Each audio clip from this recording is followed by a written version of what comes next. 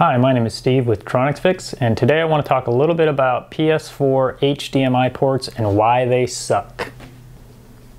Here we have a HDMI port on a PlayStation 4 game console, and this shows exactly one of the major problems with these. You can see right here, there's a little pin right there, and that pin has been pushed out the back side of this HDMI port. And when that happens, there's several things that you can get. You can get a no signal to the TV, you can get fuzz on the screen, you can get a green screen, you can get all kinds of similar problems like that. And this happens all the time. This is our #1 repair here at TronicsFix. We get them all the time, and we see stuff like these pins pushed out. I'll show you another one right here.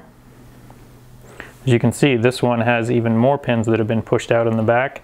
This is also a fairly common problem with these, and this shows it very well.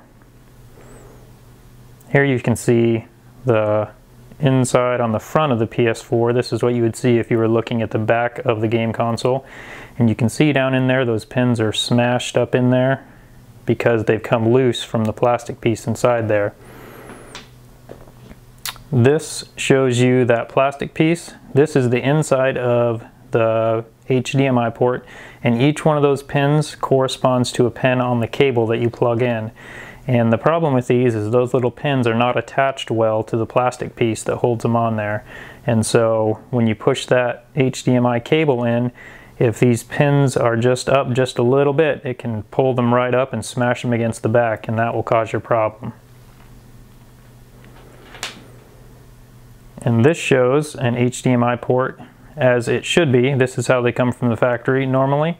And it shows all the pins in there, how they should be, and they're not pushed out the back. Now, as you can see, one of the main problems with this is that there's nothing keeping those pins from just being pushed out the back except for that small bar of plastic on the very bottom.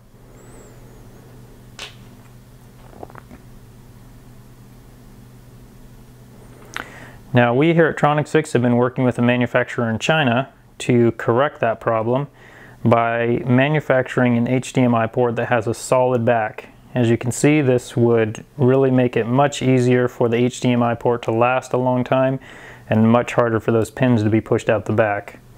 Another thing that might be kind of hard to see, but each one of those pins is integrated into the plastic on the inside, and that makes it so they're very hard to get pushed out and come up as well. So that's the main thing you have to watch out for on HDMI ports. Usually, if you think you have this problem, you can usually notice it by looking into the HDMI port when you have it still in the PS4. And you can usually see pins that have been pushed out or that are crooked or not attached and stuff like that. So that's one easy way to know if your HDMI port is faulty and it needs to be replaced. You might also want to consider replacing it if you're just worried about it going bad, because these, like I said before, these go bad all the time. And if yours hasn't gone bad yet, there's a good chance it will. So leave us a comment in the comment section and we'll answer your questions if you have more.